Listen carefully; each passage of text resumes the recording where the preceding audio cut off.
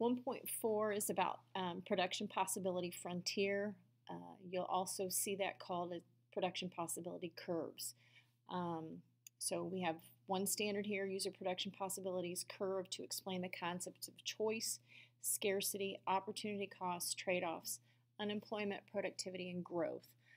So in order to be able to do all that, you have to understand the ideas of choice, scarcity, opportunity costs, and trade-offs.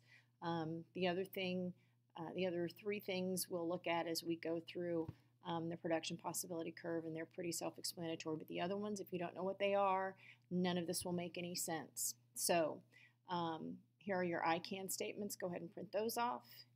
Here are your resource questions, and those resource questions just go with this video here. There is another one of those economics and movies. I've got a handout attached to it. Once again, it's just another way of looking at it to hopefully help you. If you understand it, then you don't necessarily have to do it, but it's just another way of getting the information. Some handouts. This right here, I'll go ahead and pull that up. Really, really good resource. It is just some notes explaining the production possibility curves. It might look a little overwhelming, so I would actually use this more as a review tool. After you've watched the videos, then go back and look at each one of these examples. But this basically has everything you need to know about the production possibility curves. Not necessary that you print it off, but everything that you're going to be tested over is on this piece of paper right here, or on this website right here. Good resource.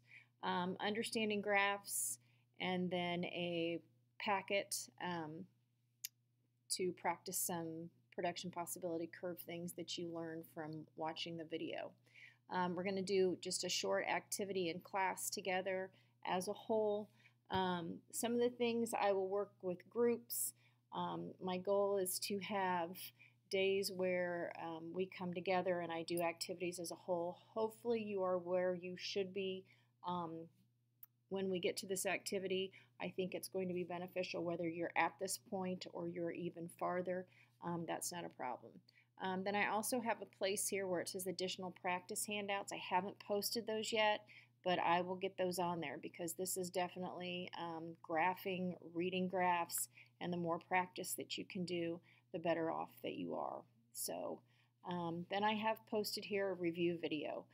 I think it's a really good resource. Once again, it's only a little over 5 minutes long, but once you've gone through the whole entire 1.4 part of this unit, then I would go back, and if it makes perfect sense, then you're good to go.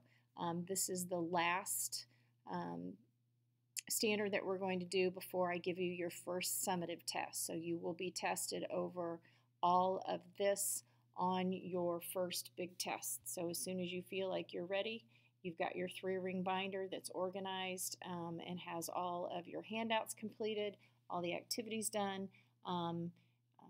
You'll be ready to take the tests. Now, if you finish all the handouts and activities before we actually get to the in-class things and you want to continue on, that's fine as long as you understand what you're doing. I'm not going to stop you.